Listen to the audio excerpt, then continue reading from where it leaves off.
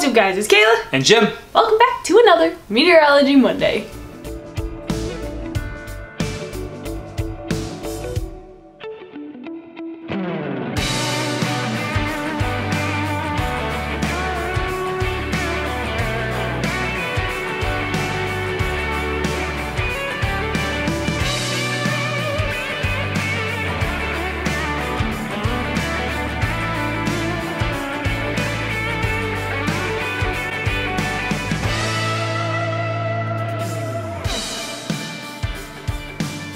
What are we going to discuss today? Because it is a discussion. Yes, we're actually going to change up the format of this video and we're going to kind of have more of a discussion-based video. So what we like to do is actually kick it off by saying, you know, in the US we are quickly approaching severe weather season. And there's been one tool that's been added to the meteorological community over the past few years, and that is drones. Drones.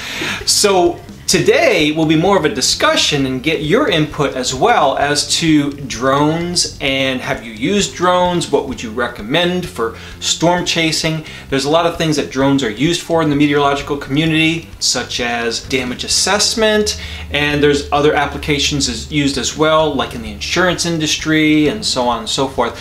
So we've got a couple of videos that we'll show later on in this video, just to kind of show you how drones are used, applicable towards storm chasing as well as damage assessment. Let's start this off here. Yeah, you know what we're gonna do? We're gonna start off by changing the battery, because I swear this thing said it had a full battery not 5 minutes ago. So please hold. So the first question is what roles do drones play in storm chasing? Well, one thing I can think of is that a drone is, not only is it an extra tool in the toolbox, but it's also like that extra member that's part of your team that can go to areas where you can't get access to. One of the things I can think of is storm chasing, you can get it elevated above the tree line. Oh my gosh, if you chase in the southeast, you know the struggle we have with there being trees everywhere. So yeah, if you have a drone, one of the main benefits would be seeing above the tree line. That's right. And just something, even here in the southeast, just something as simple as, it doesn't even need to go 10 feet from where you are horizontally. As long as it can get up above the tree line and see what's going on, it gives you a world of information that you won't have when you're down at ground level. Yeah, another thing is if you're chasing a really large tornado, or one that's kind of had a squiggly path, and you're like, maybe we should not drive on the road right next to it, because if it goes here, we're gonna be in trouble. You can send the drone there. It's gonna be an expensive cost to replace if it ends up getting hit by the tornado, but it's a heck of a lot safer than driving your car there and risking injury to yourself and your chase partners and your vehicle.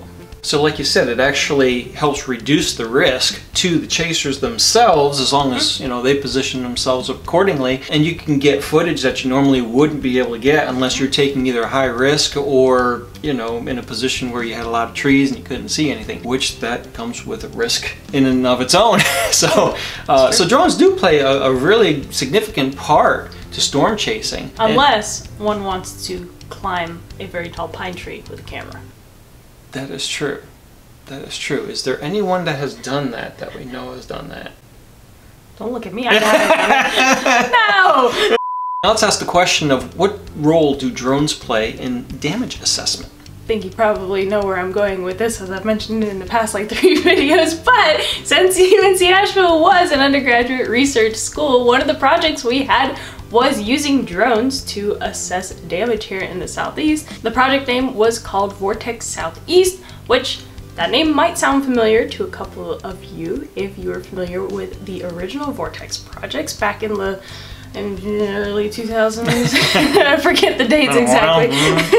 But the Vortex Southeast group from UNC Asheville, my school, and the University of Alabama at Huntsville, they would go out there with drones and see what kind of damage it was and get into the areas where maybe the roads were still blocked or wasn't safe for people to go because there were power lines down. They would use the drones to see what kind of damage there were and use that to accurately rate the tornadoes faster. One of the things that I've seen drones be used for, I mentioned earlier, was for the insurance companies. And they actually have software on some of these drones specific for these insurance companies. Maybe the application expands a little further than that, but the drone can actually go and can actually look at, let's say, a house that was damaged. And it can actually use its camera and the software to look at the surface area of the roof and walls and stuff like that, and be able to determine damage based on the square footage and stuff like that, so that they can properly do the assessment. It actually wound up speeding up claims, because they could do 2 to 3 places of residence versus 1 a day, because they'd have to physically be on the roof, which there's a risk there, trying to get to it, get on the roof, assess, get down, look in the house. With a drone, it could fly around and do all the calculations itself. So it's amazing what drones could do. It's not just a matter of taking images, it's also can calculate square footage of certain things that were destroyed. So it's very, very interesting. Very interesting.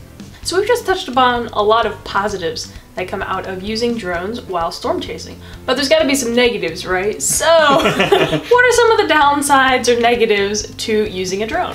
That's right. So let's think of this logistically. You're going out chasing a severe storm. It might put down a tornado. So you're chasing, you get to a certain spot and you send it in there, and you got strong winds. So you got to make sure that the winds are not going to buffer it all over the place where it doesn't get a good image of the storm itself. You've got other weather hazards that come with a severe storm as well. That is hail. If you're on the wrong side of the storm and hail starts to fall. We know about that, don't we? That's right. How does that impact the drone? You've also got lightning. Oh, yes. So yes. You have to be aware that this might be the tallest object when you're chasing. So especially if you're in an area that doesn't have trees. That's right, exactly. You've also got heavy rain, so visibility might get poor in some of your footage that you might capture. And there's also the downburst winds. Will that drive your drone into the ground and wound up causing it damage or get it destroyed?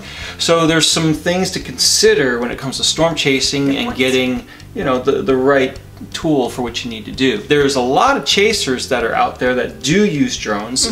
Chasers across, whether it's academia or whether it's private citizens or professionals. So we wanted to have this video be a discussion point, but also to get your feedback as well. What are you guys using? Have you experienced some of these? Have you found certain things work better in certain environments than others? Let's get your feedback as well.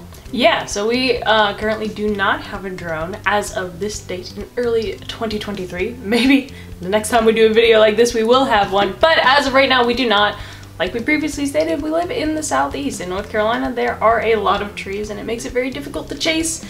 We can easily get to a storm, but we can't really always see a storm. So we are in the market for a drone, which will hopefully bring better footage to you guys also. Bring some dope footage to YouTube and Instagram, hopefully this coming storm season or maybe the next, depending. But yeah, if you've used it, if your friends have used it, if you're in college and your college uses it, or if you happen to be a fellow storm chaser and have one in your arsenal, please let us know what kind of drones you use and give us all the tips and pointers. Because yeah, we don't want to invest in this and then fly it perhaps into a hail core. That's right. But if we are flying it into a tornado, it means that we have picked the correct storm and there is a tornado. And we'll at least get some cool footage before it disappears. But that also falls into the negative bucket, and that is if it gets sucked up by a tornado or downburst winds and it goes to an area that is inaccessible by you, which is why you sent the drone in the first place, you got to recover the drone. So that's true. Unless that footage is actually sent back and stored on a local hard drive, then your recovery of the drone can be depend on how you spend, and where it lands. Yeah. Do you go get it? Do you not get it? Yeah, and in the off chance that we do get this drone and it gets destroyed, check out School of Weather, which is our online courses, which teaches you the basics of meteorology if you're interested in learning about some of the topics that will be covered in a college level meteorology intro class. Go check those out. We have 2 tiers currently. The first one is the Beginner's Guide to Meteorology. The second one is High Risk of Learning and Other Severe Weather Topics. So go support your fellow Meteotech weather fam and get you some online courses and learn about the basics of meteorology. Smooth. Product placement! One of the last things we want to talk about is how state and local laws are applicable to flying drones. Yes. Now, we do have the occasion to travel outside North Carolina and do chasing every once in a while, so we just kind of figured, you know what, let's talk to you guys as well and see, have you run into any issues with state and local laws, any ordinances when it comes to flying drones? We'd have to do our research as well. Yeah. Again, it may even depend on the type of drone that you get, has different rules and regulations to it. Again, we're still new to this process, but yes, we definitely want to add it to our Storm Chasers toolbox. Yes.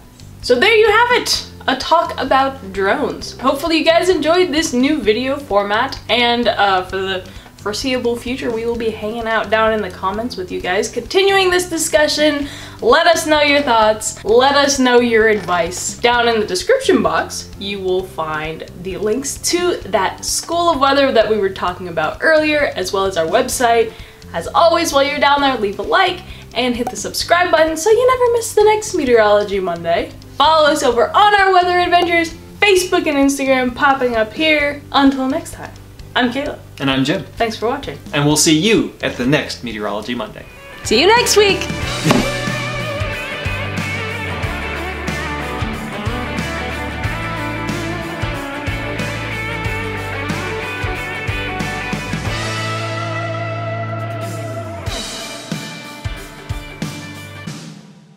Okay, the train is so far off the tracks in a different state. Our train of thought has wrecked. Worse than the Daytona 500.